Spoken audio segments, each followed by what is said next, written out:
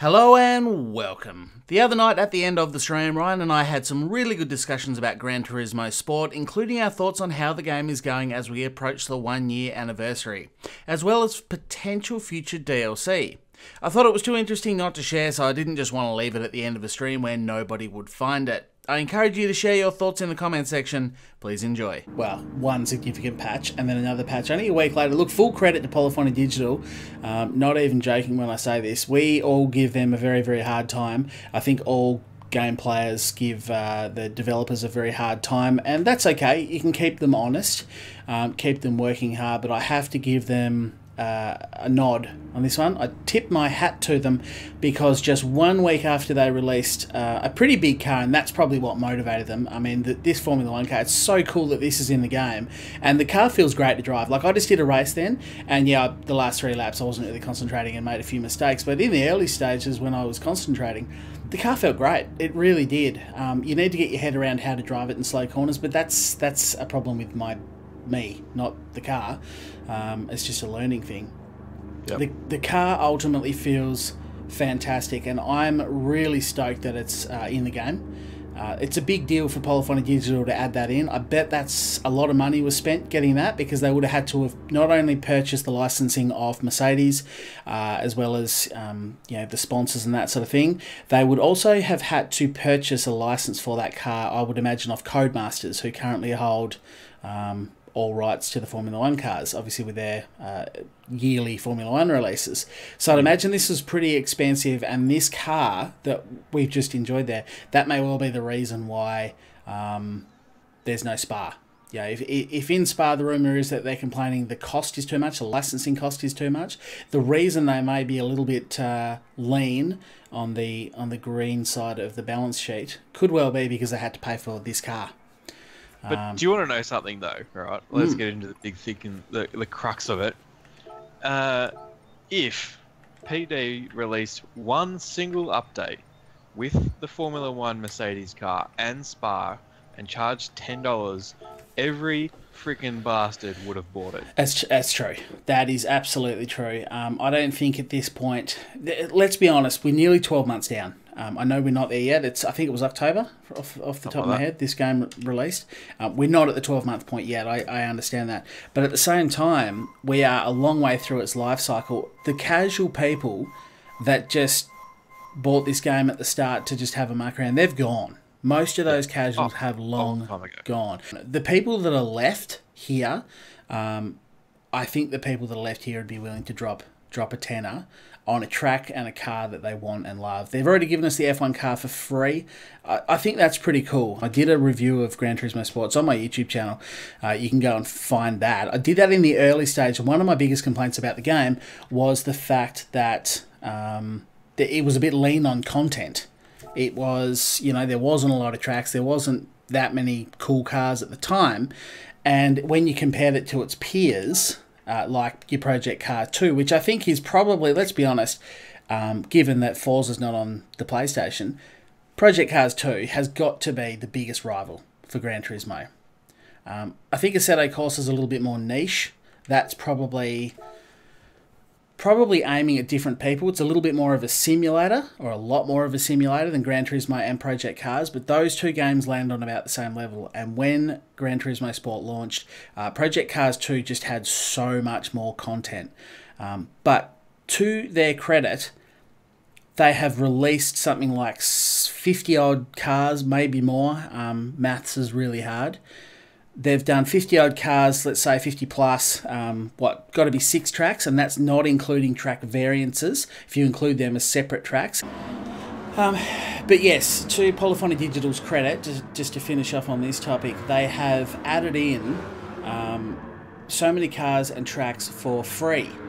As well as they have been improving the game. They've constantly been working on the penalty system. Now, whether you love it or hate it, as far as I'm concerned, it's in a much better position now than it was at other previous stages. And they just keep working on it. They keep, you know, trying new things. Some work, some don't. They've dropped back to a weekly thing. That's, you know, to be honest, it doesn't irritate me that much because I don't play Gran Turismo daily. I probably play it twice a week. By the way, those tyres, I don't know if anyone's watching this replay, those tyres there's something wrong with the textures on them. They look weird. I don't know if you're noticing that as well, but yeah, there's odd textures there. But anyway, shader error or something. Yeah, something going on. But to their credit, I think Gran Turismo now has got enough content that you don't need to compare to Project Cars and go, oh, there's so much more. Yeah, Project Cars has still got weather and stuff like that, but also it doesn't have the deep online matchmaking system that Gran Turismo has. It doesn't have the events, the FIA events. So there are pros and cons, and at the moment, the reality is I've only paid one price for Gran Turismo Sport. I've never paid any more dollars at all. I could have been lazy and just bought the Lewis Hamilton version of the F1 car. If you watch last night's video on my channel, you'll see that I ground out about 8 Blue Moon Bay Speedway races to buy it again. But I could have just bought it, but I haven't, which means the only money I've ever spent on Gran Turismo Sport is the money I spent initially. Now, Project Cars, any new content they've put out, as far as I'm aware, have been in the forms of paid DLC.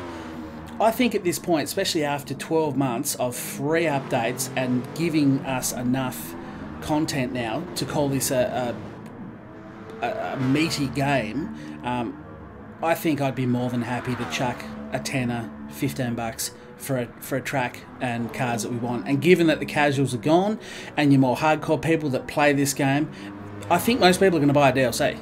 I just do. Yeah. I mean, you'll get absolutely everyone having to whinge about it. Look at how many people have whinged about the optional microtransactions. Yeah. You know, you don't have to buy these cars, as you said yourself just then. You just ground out and bought the Formula 1 car yourself. Exactly. Or you could have just gone on there and bought the microchip. It's up to you how you want to do that. That's fine. Yeah. You know, if they were hiding stuff behind a DLC that you could only get it if you paid it, that's or a microtransaction. You mean? No. I'm talking about actual DLC. Yeah. So I've seen putting a paywall up. Yeah. Yeah, putting a paywall up where you couldn't get contact because of a paywall. Yeah, have a whinge about that, but you can't whinge about a bloody optional microtransaction. Yeah. And given the way the BOP works in this game, there is no, like, I saw a couple of channels, like I think Yong Ye, who's actually pretty good at gaming news, like he's not a bad channel to follow if you follow that.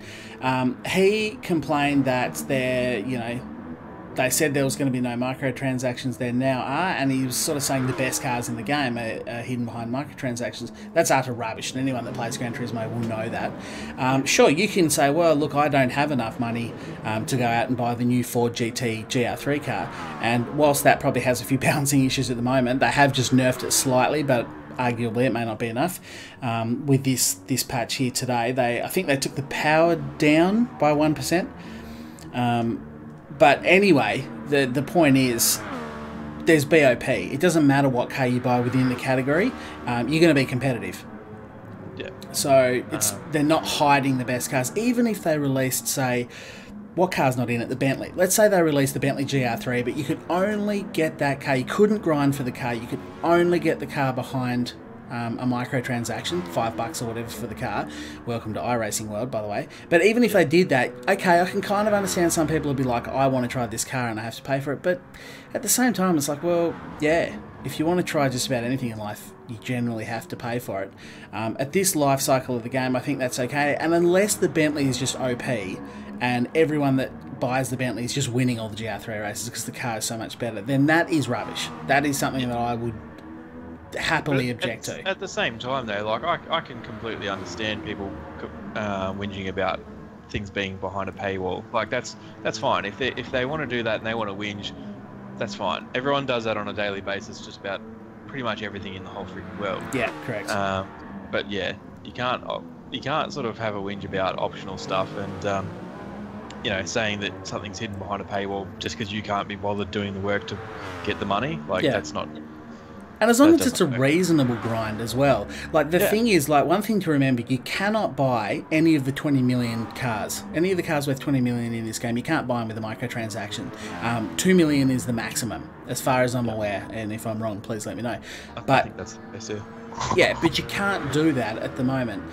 So it still adds that exclusivity, and if you don't want to grind for it, you don't get it. Like, even if I've got my big fat wallet out here ready to pay for whatever I have to, and thanks for the sub, Chin Ho Wong, as you know, if I don't want to grind for it, I don't get it. But nor does anyone else. Nor does the guy with the fat wallet sitting there ready to throw money at the screen. So that's okay. You know, it's exclusive. It kind of pisses me off because they're exclusive cars in real life. You'll never get to drive or have one. I kind of want to experience that in a video game. But at the same time, they've found a way to make these cars exclusive, even in the gaming. You know what the funny thing is, though? Like, it's in a game. I don't care about absolutely any aspect of the car in the game. Like, if I saw one of those cars in real life, my jaw would hit the ground and I would just drool over every inch of it. Yeah. And then when they started the thing up, I'd probably come in my pants. But it's in a game. It's like this. It means nothing. So I don't understand that exclusivity part of it. No, me either. And as I say, I don't think they should be that expensive. I think they should be. And thanks for the sub there, Graham. I don't think they should be as exclusive as that either. But anyway, it is what it is, and at least to their credit, they haven't said, yeah, okay, chuck us a tenner though, and you can have one. They're like, no, I don't care how much money you've got, mate. You still have to grind like every other bastard here does to get these exclusive cars. So, and then it's up to me. If I want to sit there over 3 nights grinding Blue Moon Bay Speedway, I'll end up with 20 million. I mean, it took me 8 races to get 2 million, and that was coming from I had nothing in the kitty. I had like 40 grand or something in the kitty. I was going to say, just got rid of it all buying this Formula One. I did, yeah. So obviously you can extrapolate that out yourself, and if you do daily races and other events, you can grind 20 million. Plenty of people have. There is no shortage of people with a lot of cash in the kitty.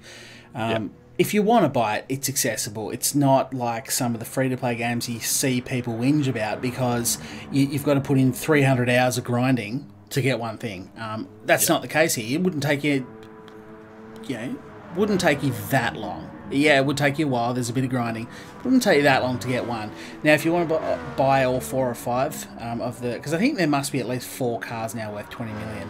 I think so, yeah. Okay, sure. That's going to take a long time. And maybe, as I said before, I still don't agree that their pricing's right. I think it's set too high. Even if it was 10 million, that's still a big grind.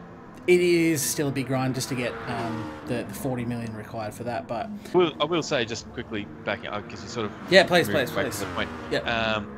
On the topic of would we be prepared to pay for a DLC, if they put together a track like Spa and a Formula 1 car like this, if instead of being it for free, I have zero interest in buying this Formula 1 car, and even if you gave it to me for free, I'd probably still never even race it, because I just don't care.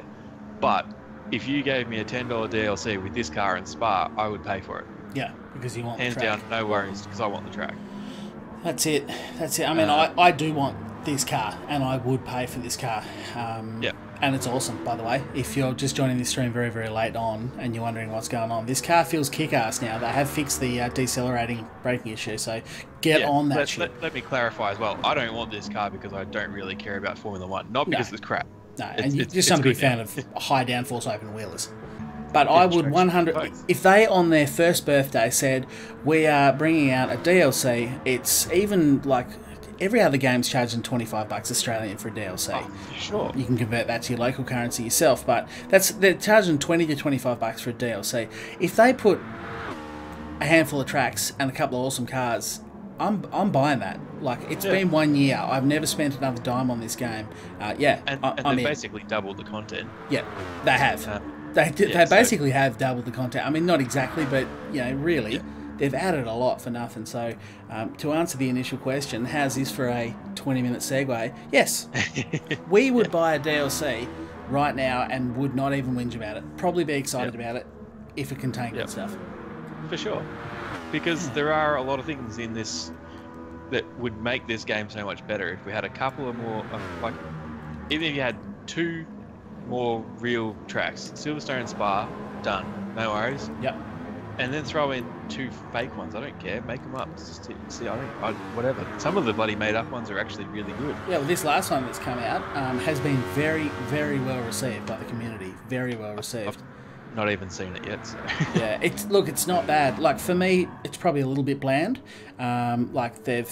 But yeah, otherwise, it's cool. It is a good track. There's a couple of different variations. It's a good thing. It's 100% a positive addition to Gran Turismo. And it's going to be a lot of people's one of their favourite tracks, I'd imagine. by the time they're finished with all this. So that's cool, the fact that they've done that with a made-up track. Finally, make sure you do join in on the various social upgrades. We're always having good chats over on Discord, so get on board that. Facebook's there, my Instagram's there, Twitter's there. Get on board all that shit. It's all fantastic. If you don't know where the links are, you can see them down the bottom right-hand corner of the screen at www.charlierosco.com. But nonetheless, thank you all very much for watching, and we will talk to you soon in another stream. We'll have some open lobbies. We'll probably do another Formula 1 open lobby. Let's do a Mazda 787B lobby, for sure. Let's try this new track, get Ryan behind the wheel as well. And I look forward to seeing you all then. But for now, it is goodbye.